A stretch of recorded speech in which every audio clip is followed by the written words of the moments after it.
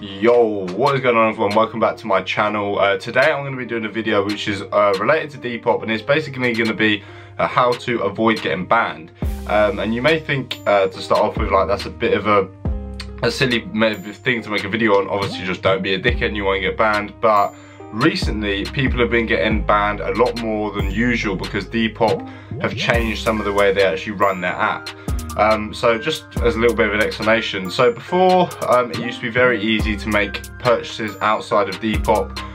So if you like something, you could obviously message someone and be like, yeah, can I PayPal you through goods and services, or like the buyer would ask somebody. I do this a lot, I have done this a lot in the past, would like, can you PayPal me goods and services instead, just so I avoid the 10% Depop charge. And a lot of people would do that, so I assume it's because Depop were losing a lot of business to this, and they were obviously cottoning on to the fact that people were doing this. They've now basically implemented a bot which searches through messages, and it can automatically pick up when people are talking about PayPal and people are like asking for payments outside the app, and people are getting warned and people are getting banned. And don't think that you're going to be exempt from this because, like, you've only done it once. A very big page on Depop called Oliver's Archive. He has over 1,000 reviews, and if you go on his page, you've got some crazy items on there, like really high end.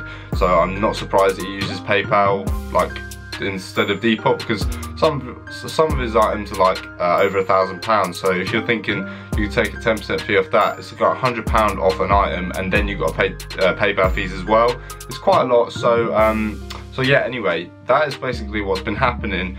But just a couple of quick tips I can give you to avoid this happening to you and still be able to make payments, like ask for payments outside of PayPal. So just what I would say is, don't ask people directly through Depop messages for their PayPal, or for if they can pay via PayPal, because as I said, Depop are using bots that they can pick up this, and you'll get warned, and then if not get warned, then you'll get banned. I haven't had a warning yet, and I have done this, but then as soon as I got notified by a couple of mates of mine that like people were getting banned for this, I stopped. But yeah, don't ask through Depop, just because you'll just avoid getting banned. Just to avoid getting banned, basically.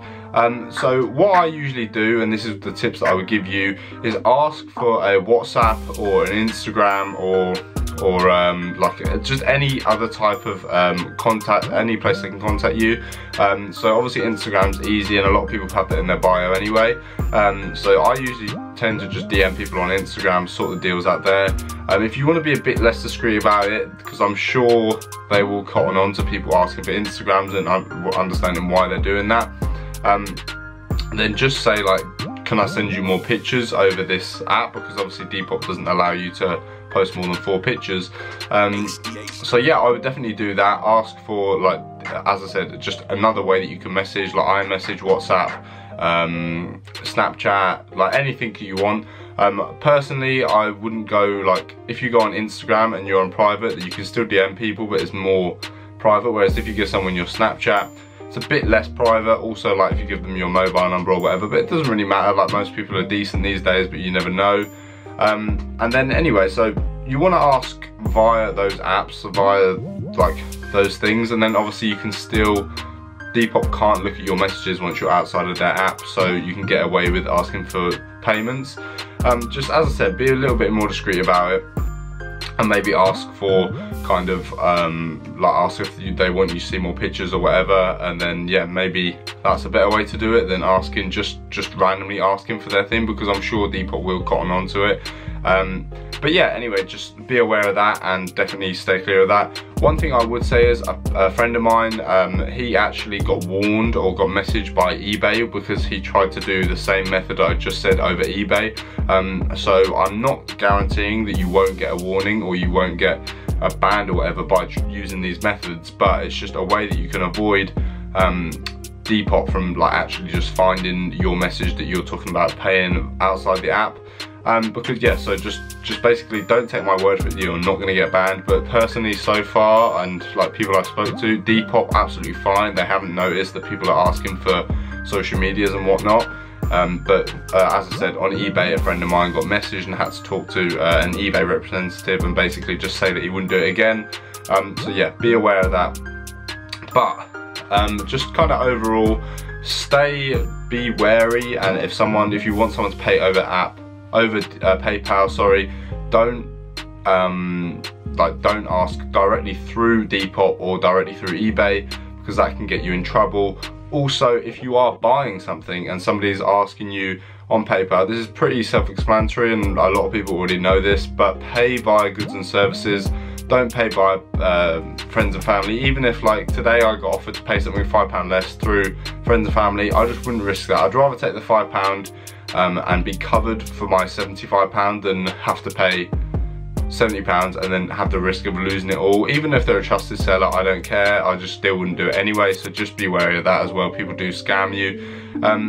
But yeah, anyway, just make sure you're careful and make sure you avoid like getting banned, because obviously you don't want to get banned, lose your account, especially like this Oliver Archives guy had 1,000+ reviews. He managed to get his account back, and I think I've seen on his page that he's basically saying only in-app purchases now, just to avoid getting banned again, obviously. But yeah, be careful guys if you're selling.